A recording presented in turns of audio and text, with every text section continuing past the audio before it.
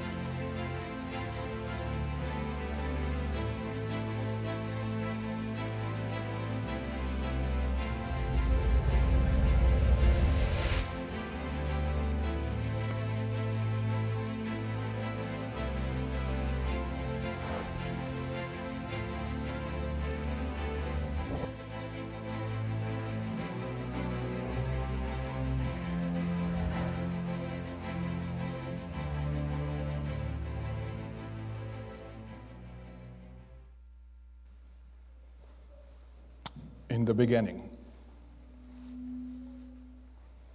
We've heard the story multiple times about the beginning.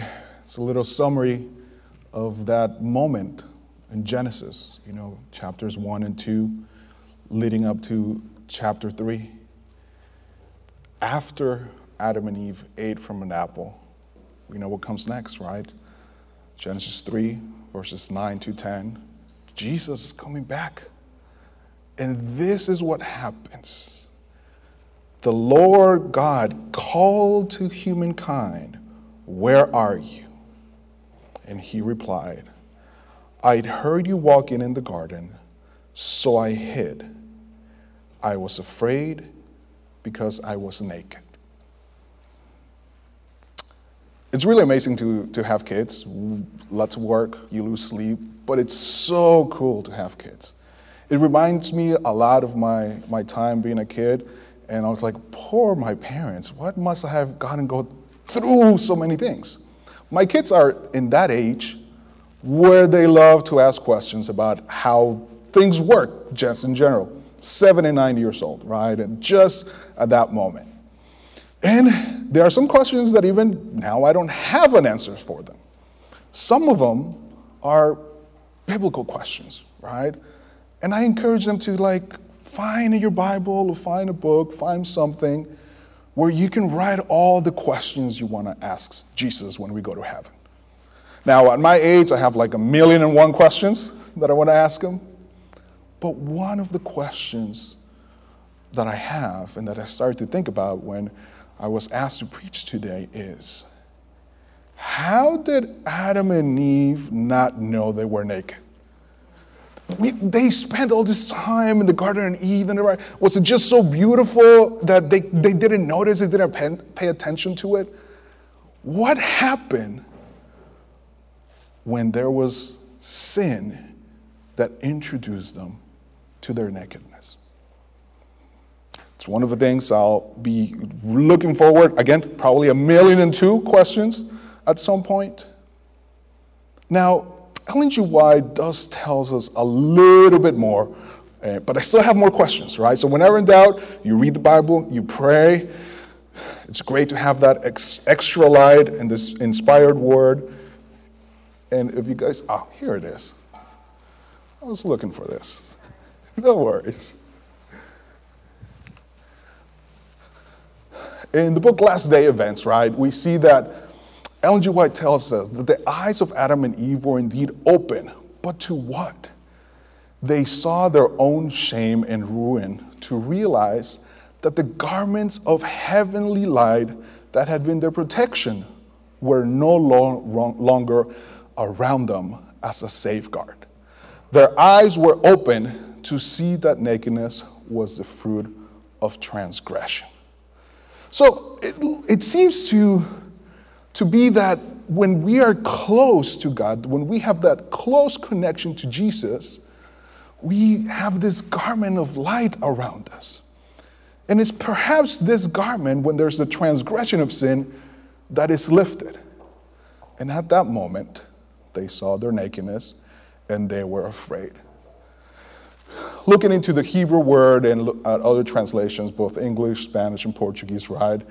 There's a different word that sometimes is utilized instead of afraid, and that's the word shame. Now, May, fantastic month. In this setting, May is known for graduation, which is exciting, right? But I'm a psychotherapist, and I also enjoy May because it's Mental Health Awareness Month. Shame is a very particular emotion that really hinders progress, really hinders growth. Now, in my field, we can talk about all of these concepts for hours and hours. My poor wife probably knows what I'm talking about. It's like, is there going to be other psychotherapists there? We have a couple of friends. It's like, all right, I'll just have to wait till you guys go talk around in circles, what it appears to be. There's a lot of debate. We don't understand fully what happens in our emotional reactions, right? There's different theories about how emotions work. As we have advancements in neuroscience, we get a little better understanding of what is happening in our brain. But we can see the effects, even though we have some difficulty really understanding emotions, fear, anxiety, anger, sadness, joy, shame, guilt. We can see the effects it has on people's lives, in their relationships with others, in the work, in their study. We're able to observe how guilt and shame really play a barrier, very significant barrier, to growth and development. When we think about shame, we must think about knowing that we have done something wrong. Adam and Eve, at the moment that they ate the apple, is one of the newer developments that they came to start understanding. Now, being afraid may have been new to them, right? This is something that they had a reaction, a reflex, right? That's what we think a lot when we think about emotions, right? We feel them and here comes a reaction without necessarily thinking about what we're doing. This is my 1,000,003 questions, right? I keep adding more. But this is the area, the limbic system. Oh, goodness. We have a magnificent brain that was created by God so that we could engage and connect with Him, right? The emotional reactions that we have typically occur in this area, right? We have the hippocampus, the amygdala.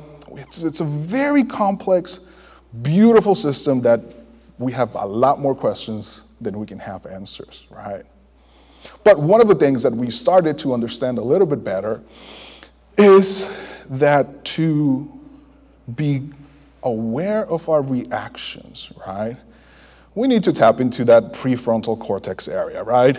We start to know a lot better about this area a while back ago.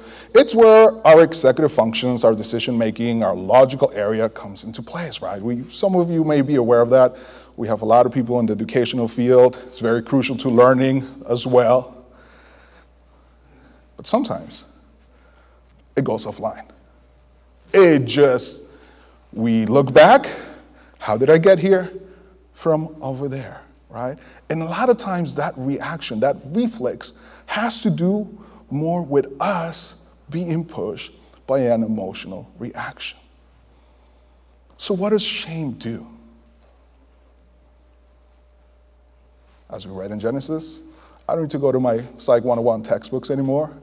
I can go to something that was written thousands of years ago. When we experience shame, we hide.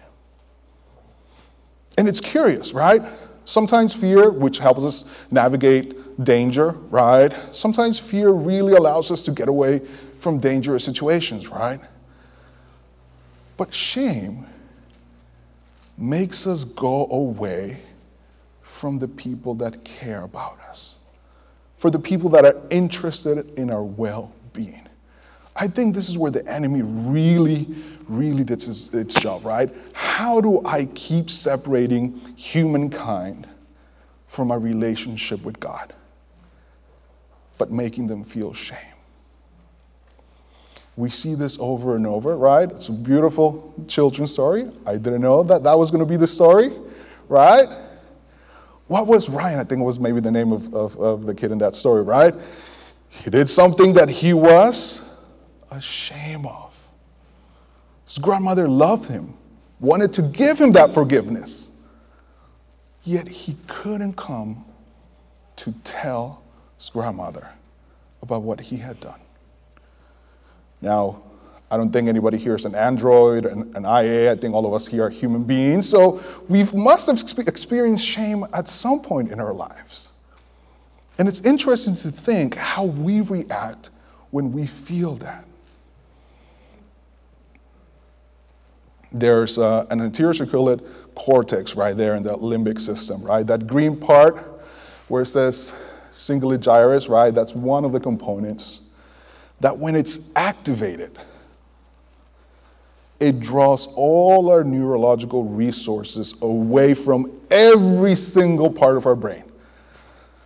Now with the fMRIs and newer technology, we can see real time what's going on in people's brains, right? We show them a picture, they seem to be happy, this area is turned on. We tell them to do some math problems, we see a different area. We ask them about recall, history, memory stuff. Another area, we tell them, okay, now don't tell me, write it. Different parts of the brain turns on. We also like to have fun, although it doesn't look like, as psychologists, we may come across as very serious. But to us, these are kind of like the fun little things we like to do. We like to see how people react to stress because it's so surprising. I know. It's funny to us. It's curious. But we also want to help people navigate those reactions. We can't change what we don't know. So a lot of times we have to surprise people. We may have, in the research labs, we may have people doing some of these various tasks that I've told you. And then, out of the blue, we show them a scary picture, right? And what do people do? They startle, they can't hide, right? But we literally see them jump back. But what's fascinating at the brain level, whatever area of the brain they've been utilizing for the task goes offline. You see those MRIs that kind of go from blue to red depending on the intensity. It goes dark blue. And what lights up is this area, the area of our emotions. It's quite interesting that we cannot use what we know once we enter this reaction. Once our limbic system turns on, it's quite difficult to use skills that we may have, call people that we may know, reach out. We are completely using this area only. Now, I can go more into detail for literally hours and hours, talking about parasympathetic and sympathetic responses, most commonly along rest and digest, or the flight or fright. You've heard those. Those are a little bit more common, but I won't go into too much detail. The reason in my field we often explore to surprise people and see how they react to unexpected things, it's because that's when we notice how they cope. Coping is that way of trying to solve things. Things that you didn't plan for, things that were unexpected. We all are coping even though we may be aware or unaware. Our reflexes are a way of coping with unexpected situations. Once we see that, we can say, all right, this is a very helpful way of responding to situations that are difficult, to situations that are unexpected, to fear, to shame, to anger. We see all of those things. When we talk about coping, it's interesting that we learn this very early on. To access all of these skills, there needs to be one quality that if it's absent, we can learn all about it, you can become a professional like me, and we still won't be able to access them. And that is a sense of security, a sense of safety. That sense of safety is really what helps us go away from that reaction of survival, right? Fear or flight reaction. And it calms down this area. This whole system that I have on this screen, once we feel safe and secure, it reduces in intensity, and then the rest of our brain kind of comes off online, right? It's a way of describing it, right? We can tap into all of these other areas, all these different skills, memories, resources, once we feel safe and secure. In my job, we understand that. We work really hard at trying to provide a sense of safety and security. It's not always easy. A lot of times we call this skill set, this area, grounding techniques. They can go by a lot of different names, right? There are different approaches that you can help somebody feel safe and secure. But at the end, that's really what we are after. And it's so interesting that this sense of safe and security starts when we are born. That number one element that babies do is what? What do babies do? They cry. They cry. They are starting to figure out this world, and they don't know anything. And when we don't know anything, a lot of times, there's fear. And the reaction to fear is crying.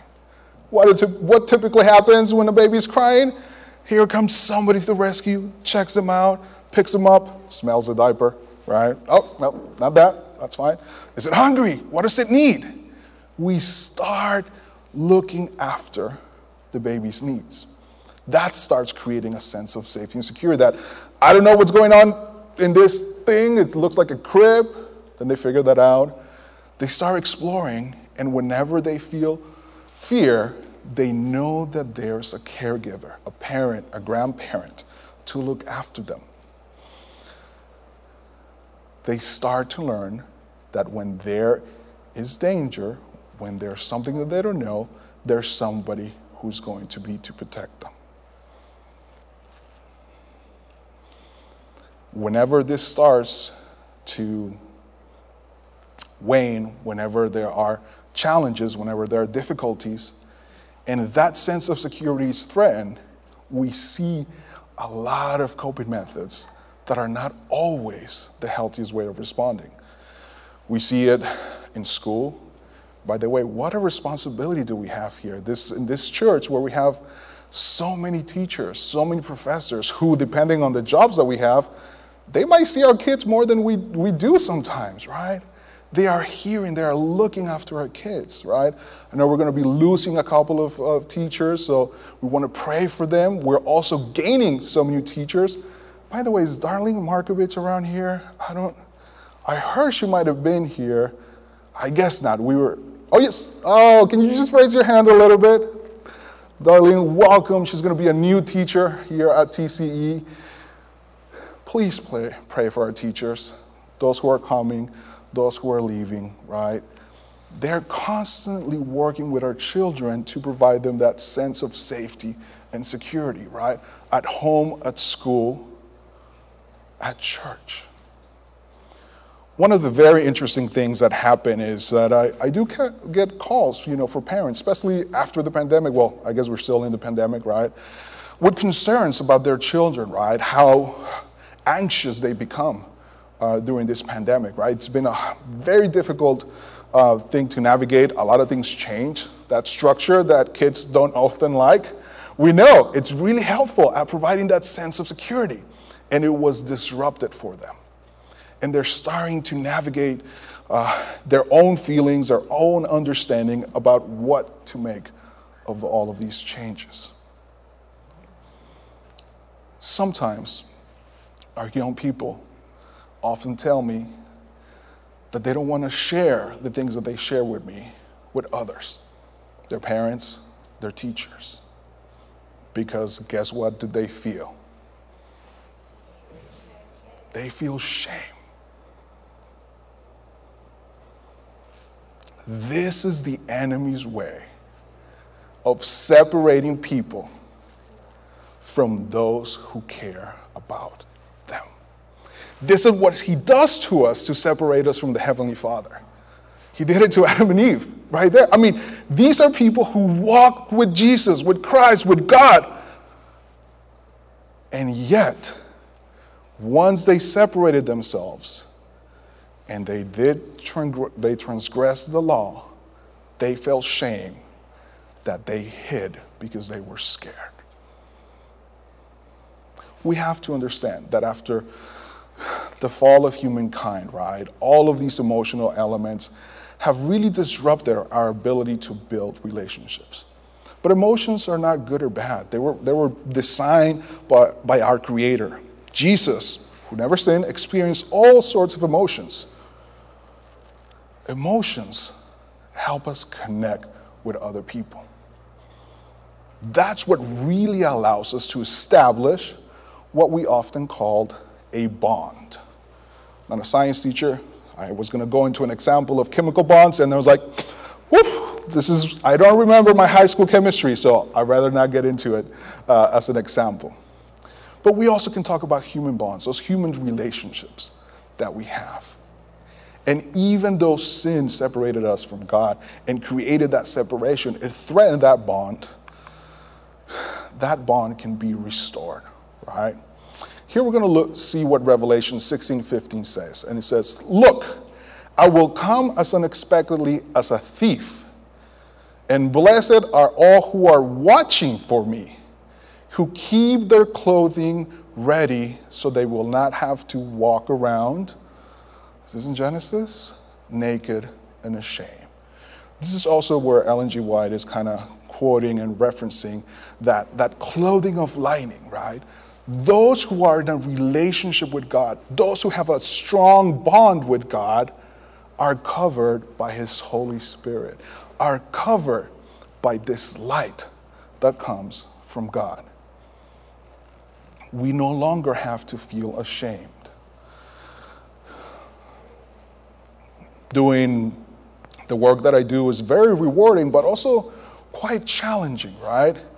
When we talk about with people about the different ways that they react when they feel shame, certain emotions, we start finding healthier ways for them to utilize it.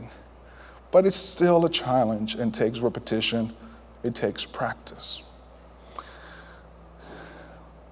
But one of the fascinating things that I've observed over the 14, 15 years that I've been working in the field, is that whenever I get to practice my profession out of a Christian perspective, right?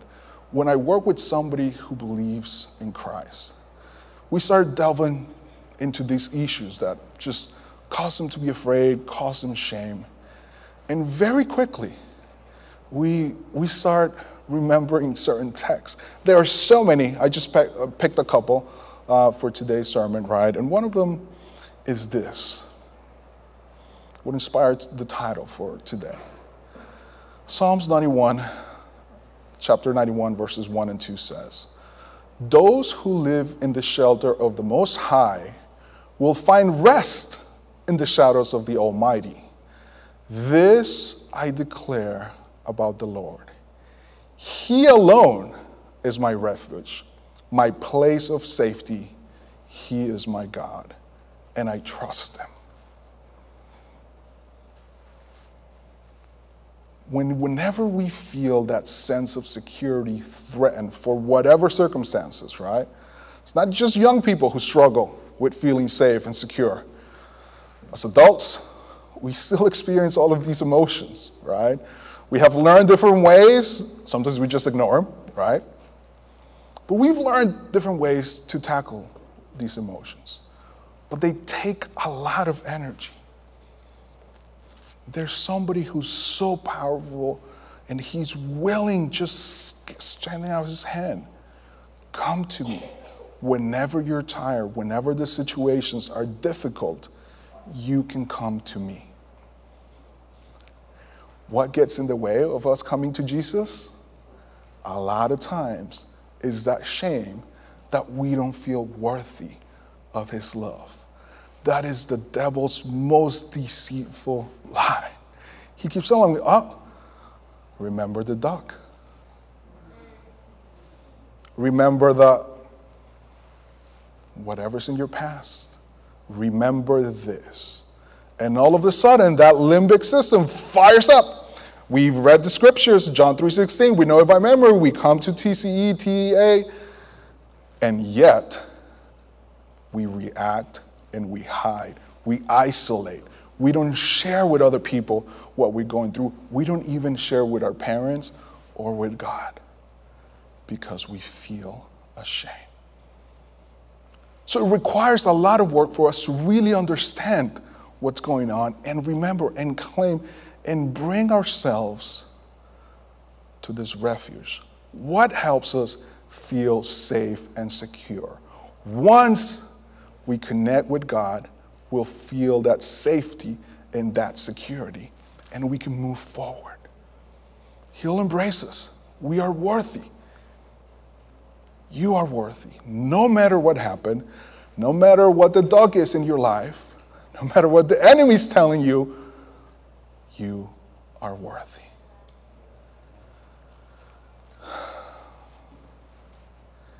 One of the challenges that we have here in this wonderful community is once we do that work for ourselves, how do we present that love to other people?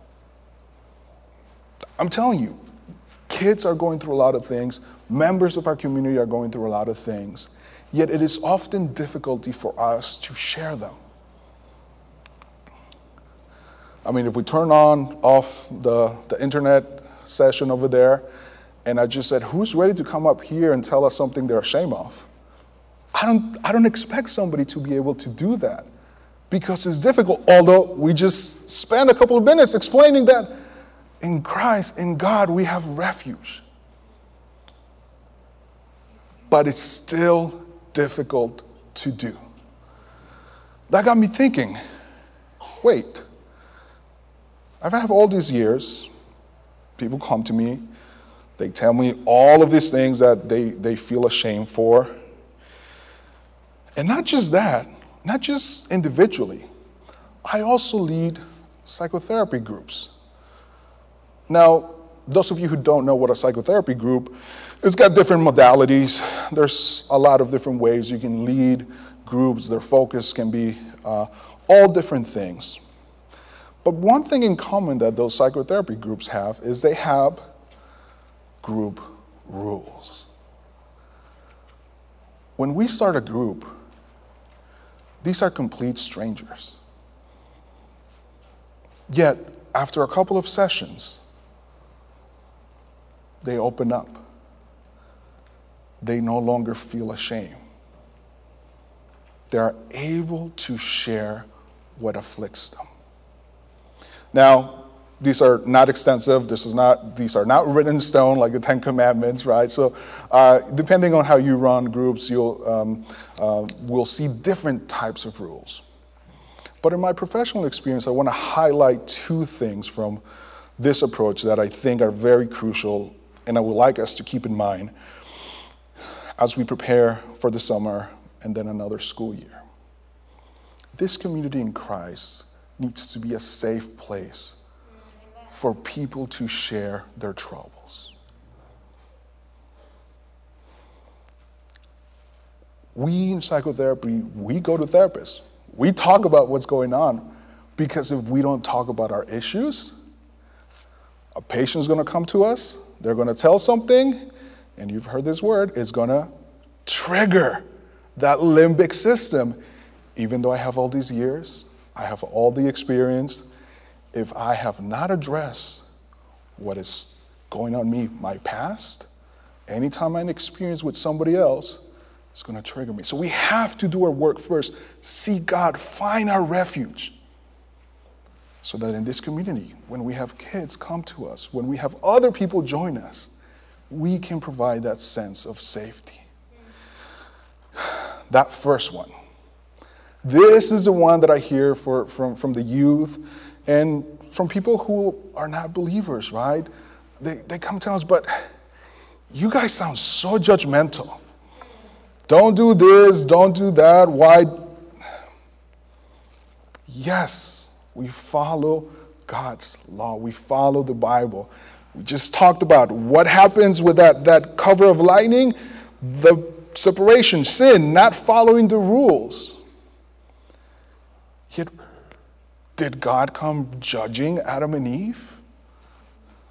He came with love. That is the commandment. We must love God so that we can feel worthy and come to Him, be clothed in His light by the Holy Spirit. And then when we encounter others, not to judge them. Hear them out. Understand that they have a different journey. Their walk in Christ is not going to look like our walk. How do you avoid judgment? We call that validation, right? What does validation quickly look, right? It doesn't mean we agree. It was like, okay, it's okay that you copied on your exam. It's okay that you lied. We tell them, how do you feel? What's going on with you? Okay, I hear that you might be scared, that you were frustrated. Whatever they tell us, we have to pay attention to each other's emotional reactions. But what do we typically do? We feel an emotion and we isolate. We hide our emotions. Can we create a community where it's okay to express how we feel? Because once we express how we feel and we're not afraid of judgment, we can open up, we can understand one another, we can support each other, and we can find refuge in Christ, in a community of Christ. Keeping somebody's journey, somebody's struggle, confidential. Keeping it to ourselves, unless they tell us, yes, I need more help, please go on. And sharing that love, that validation, that understanding that even though we may not really understand or we might disagree, we are still reacting out of love. And if you find yourself struggling with validation, with not judging when somebody tells you something, it's most likely something to do with what you've experienced in the past. And that's okay. You don't have to do all the work alone. The beautiful thing is that all we have to do is open ourselves to Jesus. Feel that refuge. Feel the Holy Spirit. And that's our journey that's going to allow us to be a safe place where we can share what's really going on, when we can open up and have an honest conversation. George, if you can help me with this one.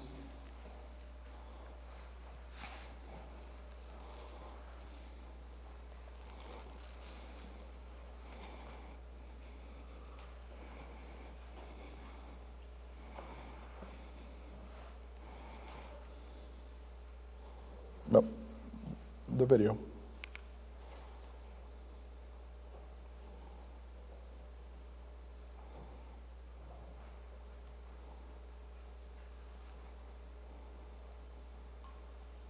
Second to last slide.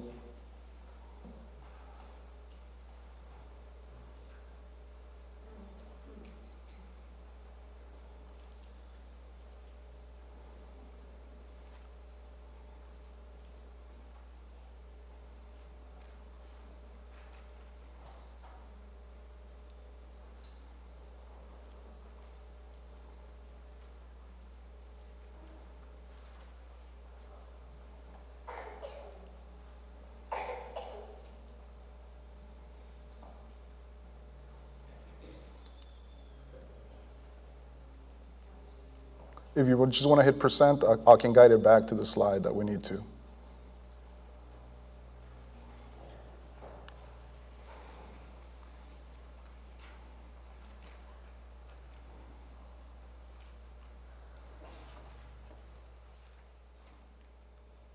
we go. Previous one.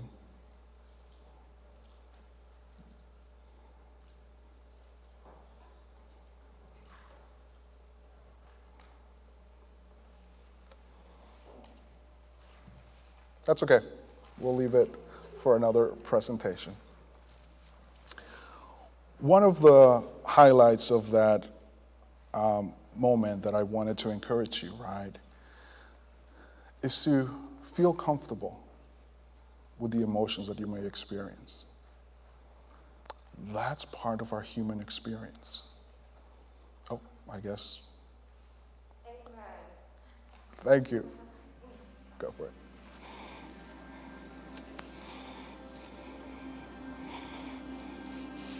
I am the light before the sword, the tremors in the spear shaft. I craft my ways from blazes of fire storms, absorb the failings of deadened ends to render the floors I dance upon. I am the spaces between the claws, the roars of hearts running through heaven's halls. I breathe the forms of light and silence, still the course of cosmic riots. I am the glory of the giants, Nisim, Sagomatha, watchmen of the ancient plains. They yield my name, made famous through the cries of albatross flocks, inflamed in Pacific fires. I am dressed in the spray of Nevada jewels, clothed in the shadows of Sahara caves. I am the light of lunar flames, fleshing the veins of Amazonia. I paint the trains of Antarctic quests, release the Midian to desert Pantheon. I authorize the remains of Aztec and Inca that bloom through the visions of mountain tribes. I ride the skylines, read the signs, ignite the paths of astronomy's eyes. I am the unheard, heard in the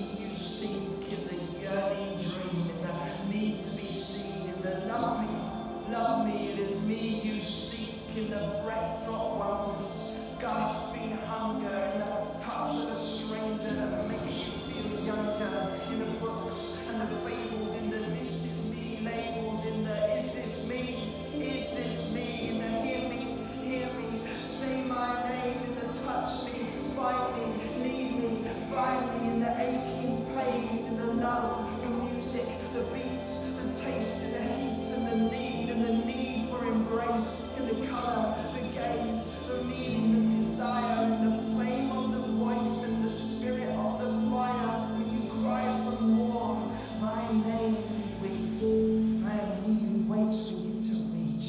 I reach for you and wait. When you lie half broken and awake, I am the watchman of your sleep. I wait and wait till the shakings cease. I am the truth they call release. When the darkness flares and starts to speak, I scold the shades of daybreak. It is me you seek.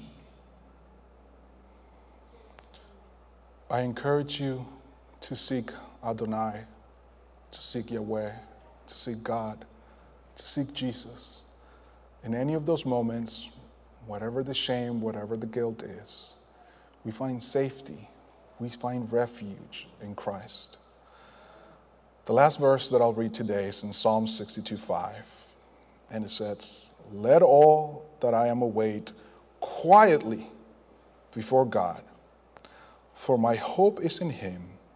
He alone is my rock and my salvation, my fortress where I will not be shaken."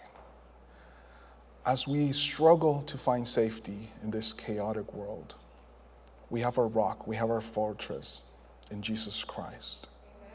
Let us spend time there every single day, and he will certainly transform our ability to create this wonderful community, a community where people feel safe and welcome.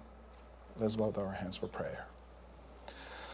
Dear Heavenly Father, thank you so much for that love, that wonderful, amazing, unbelievable love that you have for all of us. Through that love, we can redeem ourselves. We can reconnect with you. We can build a relationship where our past is forgiven. We can learn from it. We can use it to help others, but we will no longer need to feel ashamed. Help us draw us close to you so that we may feel that safety and security. And that through your love, we can reach our young people. We can reach our family, our friends, this community, where your love can shine through us and they can come and know that in you we are safe and secure. I pray all of this, not because we can earn it, not because we can learn it, figure it out, but we pray this